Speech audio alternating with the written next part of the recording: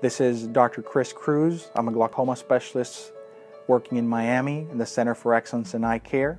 What makes the Cyclo G6 laser system unique is that it delivers energy, but it delivers it in a segmented fashion in which the laser is off for 2/3 of the time and on for 1/3 of the time.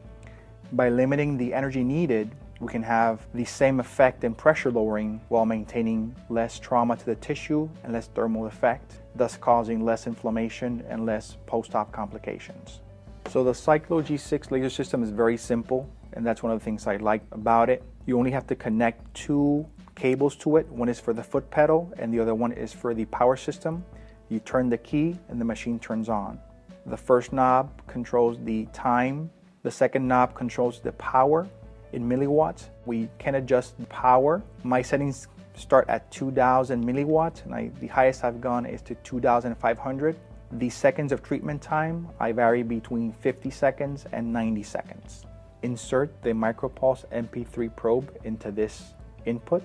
You turn the knob until it's secure in place. Once it's locked in, the machine will confirm. This is the MP3 MicroPulse probe. The MP3 stands for pars plana probe. You will notice that the probe has a curved edge and a flat edge. The curved edge goes right along the limbus area, and the flat edge goes away from the limbus. The curved edge also has a small notch, and you want to hold the probe perpendicular to the eye as you treat the inferior and superior hemisphere.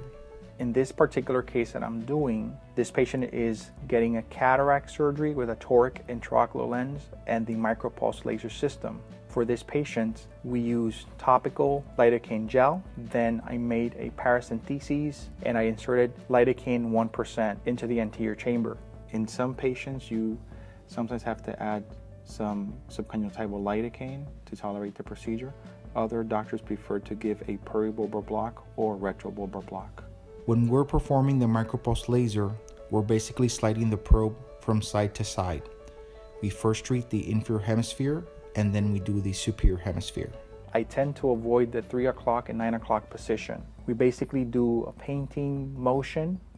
The edge of the probe is right along the limbus, and this energy is being delivered mainly into the pars plana area. The design of this MicroPulse tip applies the energy more towards the pars plana area of the eye.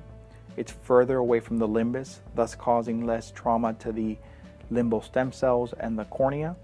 That's one of the main differences between the regular G probe and the MicroPulse probe. Once the laser is done, I inject a small amount of dexamethasone in the subconjunctival area. I leave the patient on their glaucoma drops, and I put them on prednisolone drops twice a day for a week and a non-steroidal anti-inflammatory agent once a day for about a week.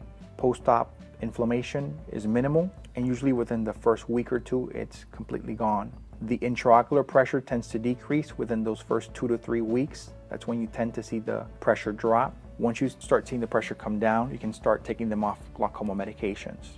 I hope this video was helpful. Give Cyclo G6 a try. I hope you have a good experience with the MicroPulse laser and that it gives great benefits to your patient.